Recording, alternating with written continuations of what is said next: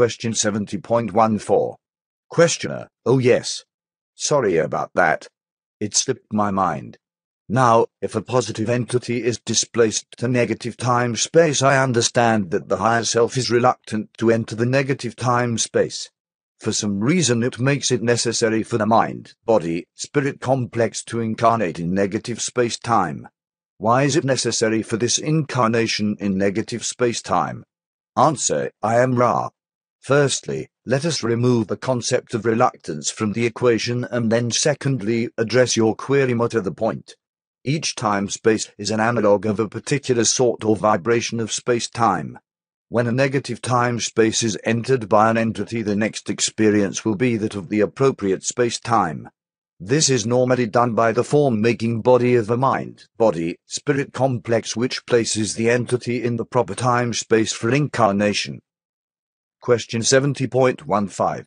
Questioner: I think that to clear up this point I will ask a few questions that are related that will possibly help me to understand this better, because I am really confused about this, and I think it is a very important point in understanding the creation and the creator in general. You might say, if a wanderer of fourth, fifth, or sixth density dies from this third density state in which we presently find ourselves, does he then find himself in the third density time-space after death? Answer: I am Ra. This will depend upon the plan which has been approved by the Council of Nine. Some wanderers offer themselves for but one incarnation, while others offer themselves for varying lengths of your time, up to and including the last 2 cycles of 25,000 years. If the agreed-upon mission is completed, the wanderer's mind-body-spirit complex will go to the home vibration. Question 70.16. Questioner: Have there been any wanderers on this planet for the past 50,000 years now? Answer: I am Ra. There have been a few. There have been many more which chose to join this last cycle of 25,000 years, and many, many more which have come for harvest.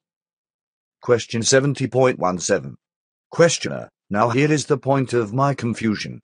If, after physical death, a wanderer would return to his home planet, why cannot the same entity be extracted from negative time-space to the home planet rather than incarnating in negative space-time?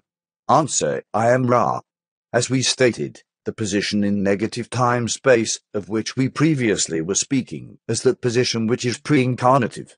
After the death of the physical complex in yellow ray activation, the mind-body-spirit complex moves to a far different portion of time-space, in which the indigo body will allow much healing and review to take place before any movement is made towards another incarnative experience.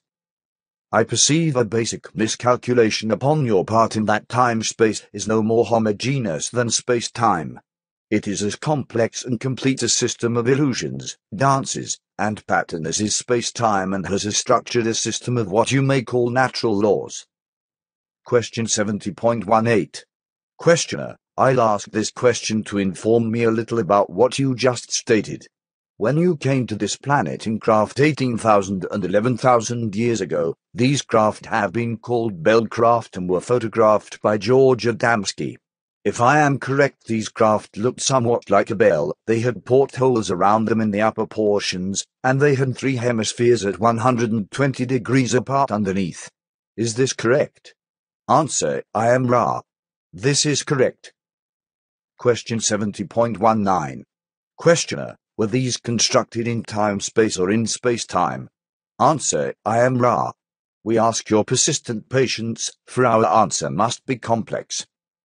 A construct of thought was formed in time-space. This portion of time-space is that which approaches the speed of light. In time-space, at this approach, the conditions are such that time becomes infinite and mass ceases, so that one which is able to skim the, shall we say, boundary strength of this time-space is able to become placed where it will. When we were where we wished to be, we then clothed the construct of light with that which would appear as the crystal bell. This was formed through the boundary into space-time. Thus there were 2 constructs, the time-space or immaterial construct, and the space-time or materialized construct. Question 70.20. Questioner: Was there a reason for the particular shape that you chose, in particular a reason for the 3 hemispheres on the bottom? Answer: I am Ra. It seemed an aesthetically pleasing form and one well suited to those limited uses which we must needs make of your space-time motivating requirements. Question 70.21. Questioner: was there a principle of motivation contained within the three hemispheres on the bottom, or were they just aesthetic, or were they landing gear? Answer: I am Ra. These were aesthetic and part of a system of propulsion. These hemispheres were not landing gear. Question 70.22. Questioner: I am sorry to ask such stupid questions, but I am trying to determine something about space-time, time-space, and this very difficult area of the mechanism of evolution. I think it is central to the understanding of our evolution. However, I am not sure of this and I may be wasting my time. Could Ra comment on whether I am wasting my time in this particular investigation or whether it would be fruitful? Answer: I am Ra. Since the concepts of space-time, or physics, and time-space, or metaphysics, are mechanical, they are not central to the spiritual evolution of the mind-body-spirit complex. The study of love and light is far more productive in its motion towards unity in those entities pondering such concepts. However, this material is, shall we say, of some small interest and is harmless. Question 70.23. Questioner: I was asking these questions primarily to understand or to build a base for an attempt to get a little bit of enlightenment on the way that time-space and space-time are related to the evolution of the mind-body-spirit complex so that I could better understand the techniques of evolution. For instance, you stated that potential difference may be released and polarity changed after an entity has taught the lessons of love of self, if the entity is a positive entity that has found itself in negative time-space and has had to incarnate into negative space-time.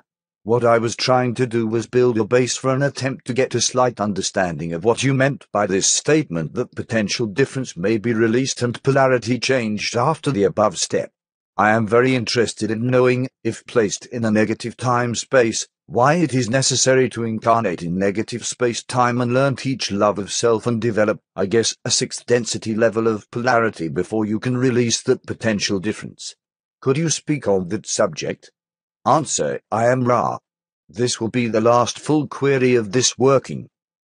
The entity which incarnates into negative space-time will not find it possible to maintain any significant positive polarity, as negativity, when pure, is a type of gravity, well, shall we say, pulling all into it. Thus the entity, while remembering its learned and preferred polarity, must needs make use of the catalyst given and recapitulate the lessons of service to self in order to build up enough polarity in order to cause the potential to occur for a reversal.